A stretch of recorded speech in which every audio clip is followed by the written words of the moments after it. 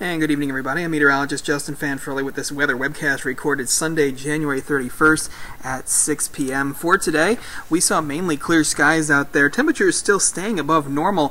Highs getting into the mid-30s today with plenty of sunshine. More clouds as you look off to the west now, moving in as we're getting into the evening hours. Right now, 34 degrees, pretty mild for this time of year. Still clear skies out there. More clouds are on the way, though. We're at 32 in Moorhead and cloudy skies as you make your way up toward Grand Forks.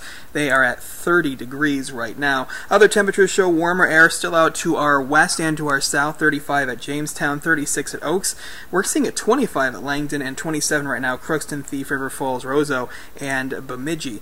Now, the satellite loop over the last 6 hours showing we had clear skies over us for the day today. You're seeing the clouds approach from the north, and we are seeing some snow showers out there, especially out toward the international border, Langdon, out toward Grafton, as you make your way down toward Thief River Falls. Some light amounts are possible from these snow showers out there. Now, taking a look at the expanded view, we had that cold front move through last night. A little cooler to start off the day with temperatures staying into the upper 20s, but high pressure is cresting over us, starting to move to our east. We have a little bit of a southerly flow that got temperatures up there today, and the high gave us plenty of sunshine. Now we're tracking this cold front that is going to come through as we start next week, which will make us colder, and we're still tracking this low pressure system that will miss us to the south in the form of a major snowstorm or blizzard in some areas. But first we go through tonight. We got skies clouding up from north to south out there.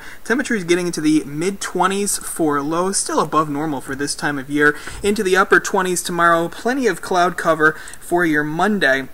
And then temperatures will start to fall as we go through the overnight period, Monday into Tuesday, starting off your morning on Tuesday into the upper teens. Plenty of clouds to start next week, and temperatures will fall even further as we go through later on into the week. Now, that low pressure system will move from the panhandle of Texas just south of Minneapolis as we go through the Monday through Tuesday time frame. We're looking at snow amounts to the west and to the north of the low pressure system. Now, the heaviest snow amounts will still be south of Minneapolis and Sioux Falls, and blizzard conditions point south and off to the east. Now for us, it just means we are going to see a brisk northerly flow. We're going to be breezy for the day on Tuesday, and the core of the cold air will be here for the day on Wednesday, when highs will only reach the upper teens. So here's your afternoon planner for your Monday.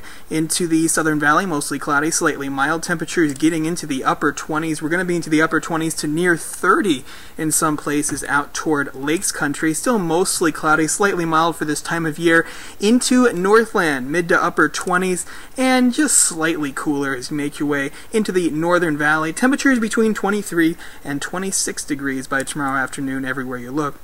Now, extending the forecast for the day on Tuesday, breezy, cooler. That system misses us to the south, but we're going to get the wind and the cold air. High 22 on Tuesday, 18 on Wednesday, partly cloudy skies. By Thursday, we might see a system move through that will give us some snow showers as we go through later on into the morning. High of 24, 21 on Friday with some snow showers possible. And then for next weekend, a little cooler, 17 on Saturday. It will be breezy, and 20 for the day on Sunday under mostly cloudy skies.